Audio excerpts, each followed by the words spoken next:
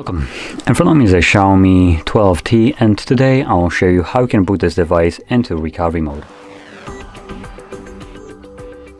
So to get started, hold the power key.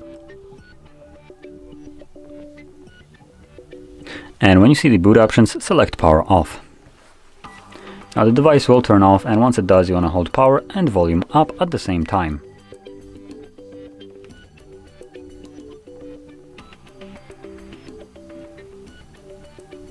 You'll see the Mi logo, at which point you can let go of the keys and simply wait for the recovery mode to show up.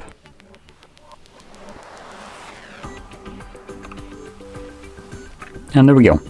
Now in this mode you will need to use volume keys to navigate through the visible options, as you can see, and power key will be used to confirm whatever is selected. Now going quickly over the couple options we have here. Reboot takes us back to Android, wipe data is just a factory reset of the device, connect with Mi Assistant, self-explanatory, and safe mode boots us into, well, again, self-explanatory safe mode. So that's basically all we have in here, so I'm going to leave this mode by just sticking with the first option, confirming it, reboot to system, there we go. And like I said, this will take me back to Android now.